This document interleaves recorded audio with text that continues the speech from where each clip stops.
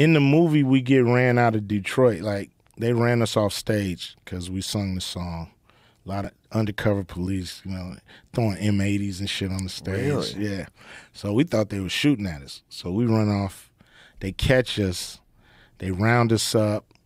And, you know, they like, thought you was going to come to Detroit, right? Talking that fuck the police shit. And can't come through Detroit talking that.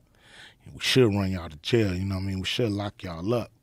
And blah, blah, blah. And we like listening, And he said,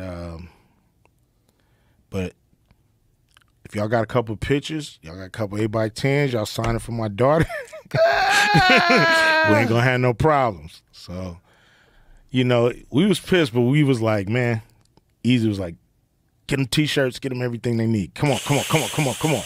And so, you know, we signed the shit, you know, reluctantly. You know, but the concert's over. Yeah, they turned the concert out. Yeah. I mean, they ran us off stage after 3 songs. And they got pictures. And then they got pictures and they got autographs for their daughters and they let us go.